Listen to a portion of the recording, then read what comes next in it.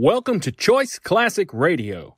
Like us on Facebook, subscribe to us on YouTube, and help keep this show alive by donating at choiceclassicradio.com. For more of your favorite old-time radio shows, join us on our companion podcast, Choice Classic Radio Detectives, where we bring to you tales from the greatest detective shows the golden age of radio had to offer. And now, with 126 episodes made, broadcast on NBC Radio from 1955 to 1958, we bring to you X-1.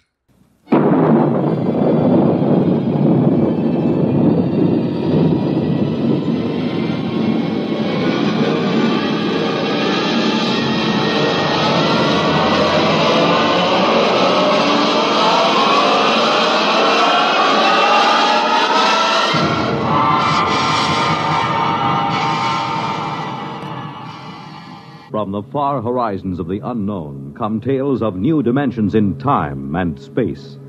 These are stories of the future, adventures in which you'll live in a million, could be years, on 1,000 maybe worlds. The National Broadcasting Company, in cooperation with Galaxy Science Fiction Magazine, presents X minus 1.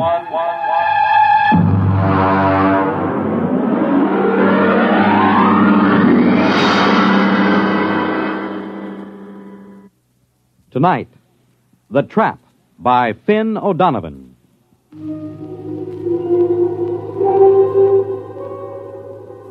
Samish, I am in need of some assistance.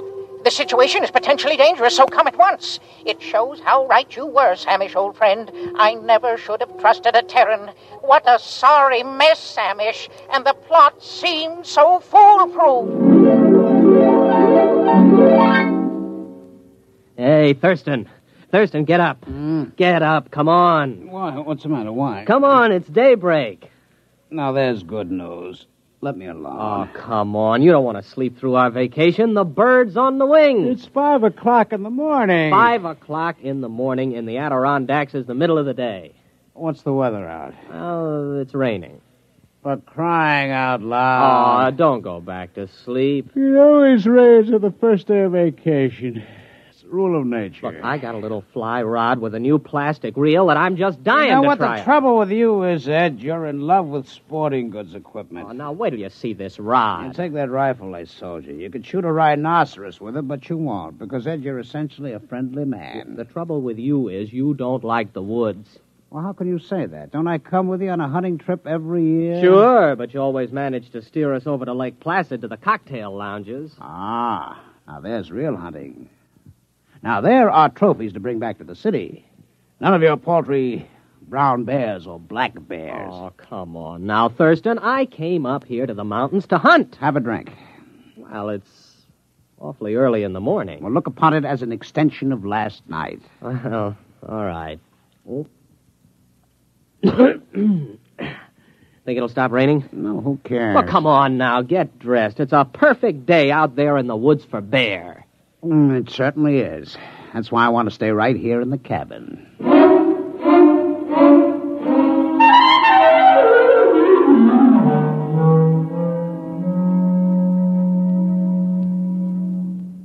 Ed. What? Pass the canteen? It's empty. Well, open up one of the bottles and pour it in. Why don't you take it straight from the bottle? What, on a camping trip? Pour it into the canteen. Okay. Hey. Now, this is what I call a hunting trip. Well, you haven't been outside the cabin. Oh, come on, Thurston. Can't we go out just to hunt something, even if it's just a little rabbit? Look. It stopped raining. Close the door. Now, you let some of the fumes out. Did you fill that canteen yet? Hey, look at this. What? Right by the door. How many times have I told you not to leave your collapsible cook stove where I can step on it in the night? It isn't. What is it? I don't know. It's made out of metal. It's just sitting here in the doorway. It says, trap on the top. What? Trap. Where'd you buy that? I didn't. Well, I certainly didn't. Hey, there's a tag on it.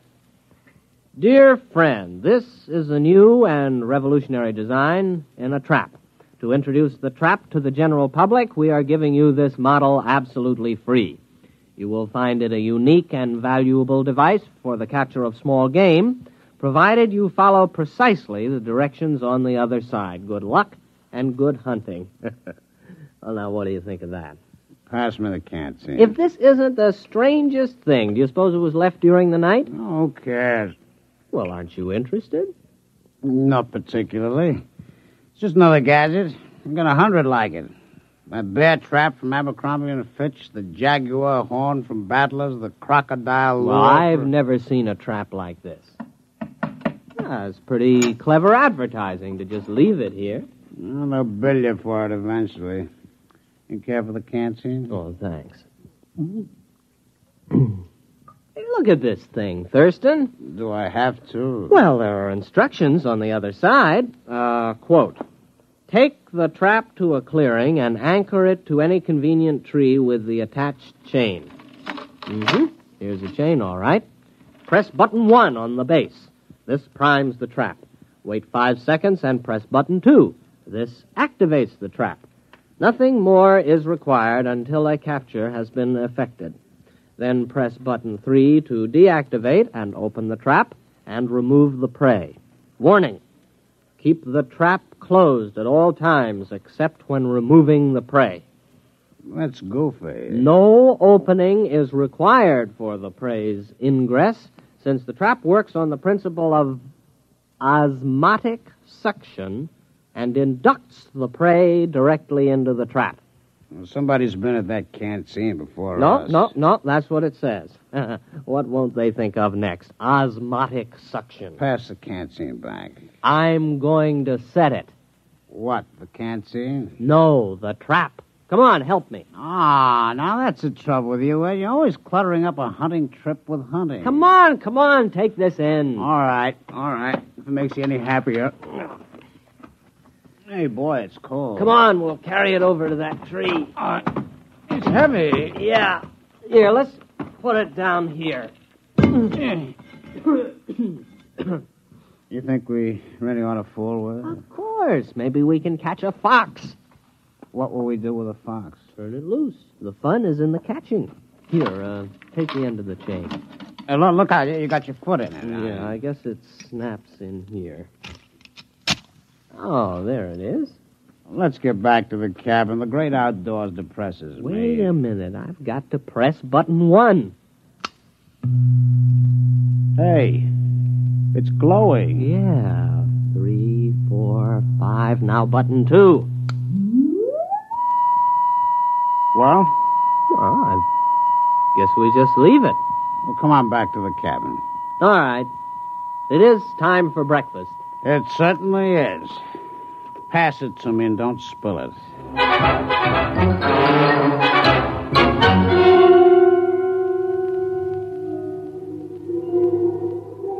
Samish, where are you?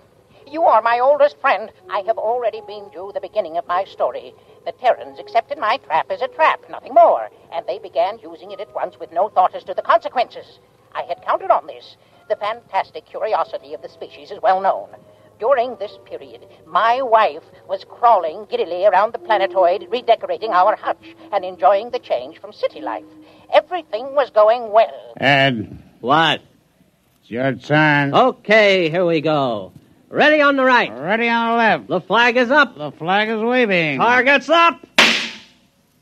You missed. Oh, Thurston, couldn't we just pull the cork out instead of trying to shoot off the neck? Well, certainly not. This is a hunting trip. You can pull a cork off in the city. I have often corked off in the city. Ed, why don't you shut your trap? Trap. Why don't... Thurston, the trap. What about it? Maybe we caught something. Come on. Where you going? The trap. There, look. We got something. We've caught something. Come on, look inside. What is it, huh? It's a rabbit. You sure? Well, look at it. That is not exactly a rabbit, Ed. It's the size of a rabbit. But it's bright green. Ed, No more rum before breakfast. No, siree. Starting tomorrow, hand me the canteen. What do you think it is? Could be a rabbit. Green? With lobster claws? And eyes on stalks? Well, then again, it might not be a rabbit. I think it's a new species. We'll have to build a cage and then find out what it eats. As long as it doesn't drink. You don't suppose it drinks, does it? No, it doesn't look like a drinking type. No, I'm not going to share my vacation with a green rabbit with lobster claws. Probably has dirty habits. There's something very unnatural about that trap. It's inhuman. I'll bet they said that about Ford's electric light and Edison's car and the telephone invented by Alexander's ragtime band. Are you sure about that? Oh, sure. I saw the movie. Come on. We'll build a cage, and then we'll set the trap again. Okay, but we better go back to the cabin. What for? We better refill that canteen.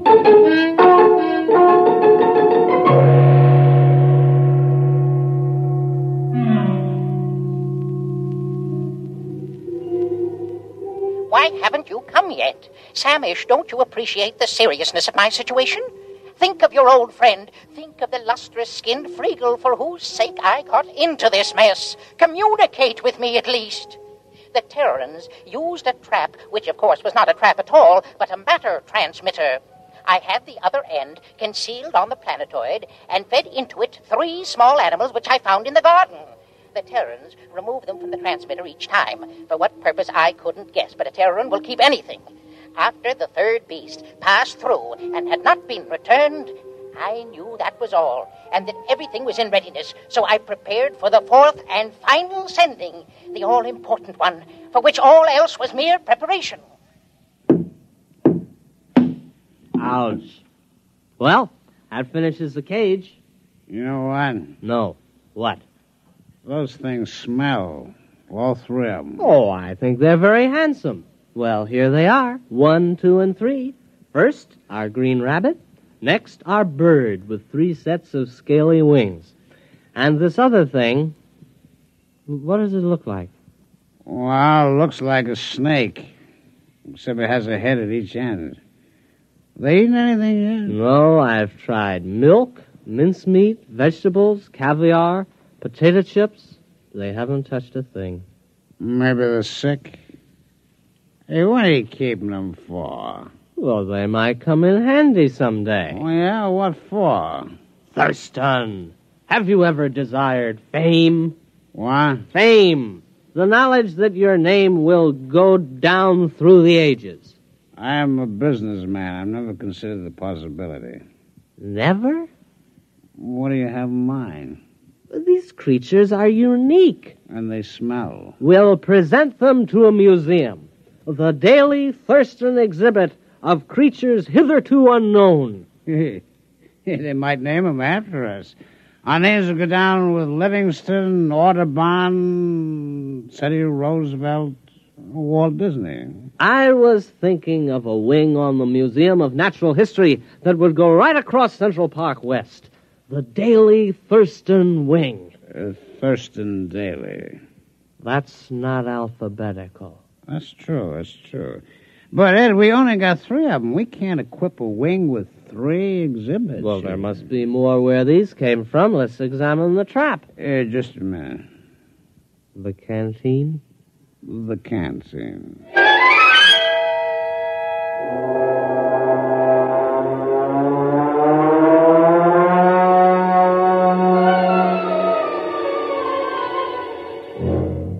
We've got something. There it is. Look, it's about 3 feet tall, a big one. Uh-huh. A small green head and a forked tail. Oh, look at him, waving something on top of his head. Well, the rest were quiet. Maybe this one's dangerous. Huh? We'll handle it with nuts. Nuts? Well, nets. Oh, nuts. All right. And then we'll have to get in touch with the museum. Thurston, take a telegram. All righty. Museum of Natural History. Dear Sir, or madam have discovered at least 4 animals which I suspect to be new species. Stop. Have you room for suitable exhibit? Stop. Signed, your friend Ed. Wasn't that signature pretty informal? You're right. Make it, your good friend Ed. We better go back and build a cage for this latest one. It looks awfully exciting. I think we'll make this one strong. Oh, this last specimen is the cream of our collection. Look at it. Its head is turning pink. It looks mad, doesn't it? Well, you'd be mad, too, if you were trapped by osmotic suction. Say that again. Osmotic suction. Here, you take the canned seat. I'm way ahead of you.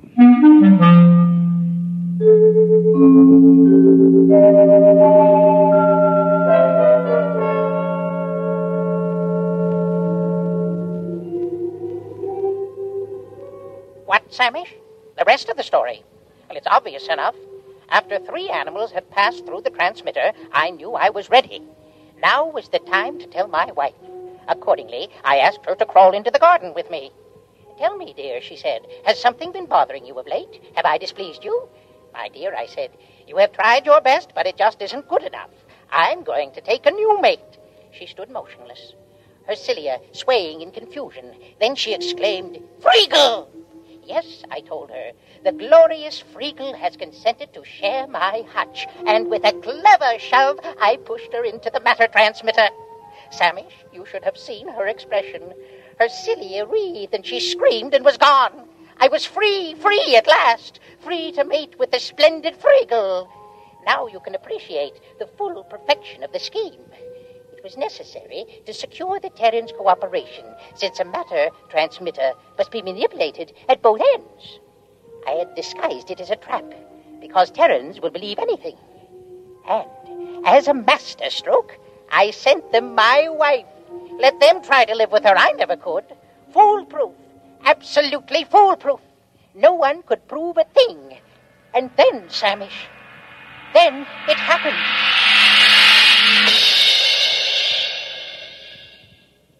Did you get the cage finished? Yeah, our 4th animal is snug as a bug in a... It doesn't matter. Boy, it's a mad one, though. I couldn't help feeling it was trying to tell me something. Come on. Here's a trap. It's empty. But it is. It's empty. You suppose something's wrong with it? Maybe there's nothing else to capture. Oh, that's silly. Why would it capture 4 animals and then stop? I've pressed all the buttons in the right way. Maybe the battery's down. Osmotic suction doesn't work on batteries. How do you know? Did you ever hear of osmotic suction working on batteries? No. You see?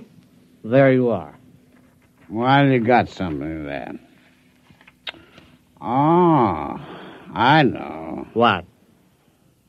Let's go to Lake Placid and forget the whole thing. No, this thing's got to work. It's got to. The Thurston Daily wing of the American Museum of Natural History is at stake.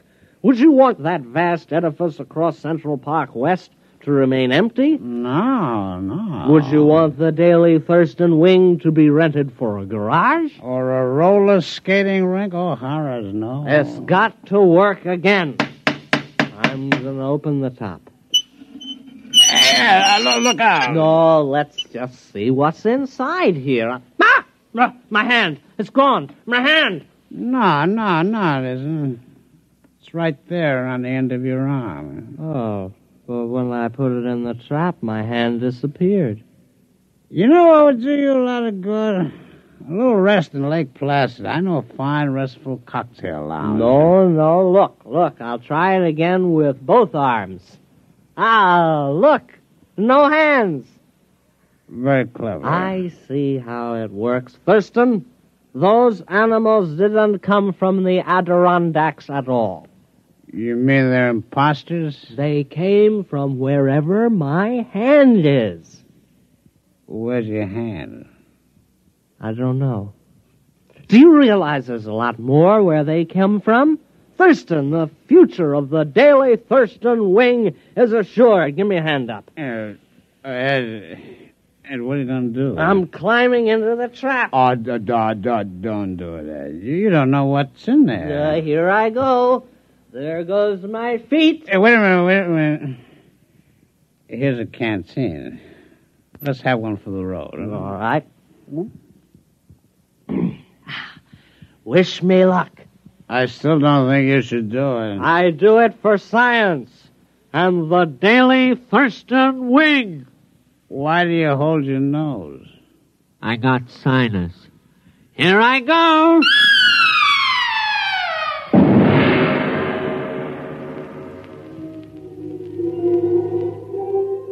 Samish, if you don't come immediately, it'll be too late. I must stop beaming you. The enormous Terran has completely ransacked my little planetoid. He has shoved everything, living or dead, through the transmitter. My home is in ruins, and now he's tearing down my hutch. Samish, this monster means to capture me as a specimen. There's no time to lose. Samish, what can be keeping you? You, my oldest friend, you who... What's that? Samish, what are you saying? You can't mean it. No, not you and Friegel. Reconsider, my old friend. Remember our friendship. Remember...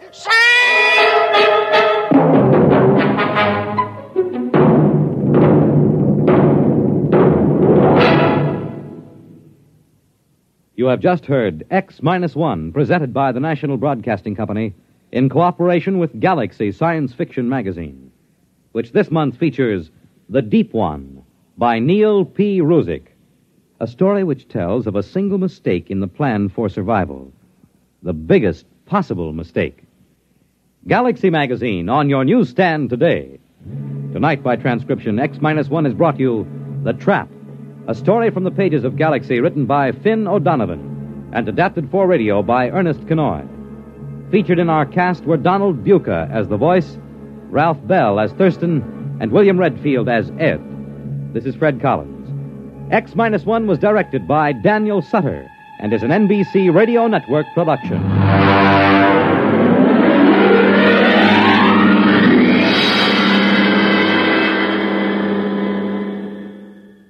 That concludes today's episode. We'd like to thank you and remind you to donate at choiceclassicradio.com. Remember, your donations make episodes like this possible.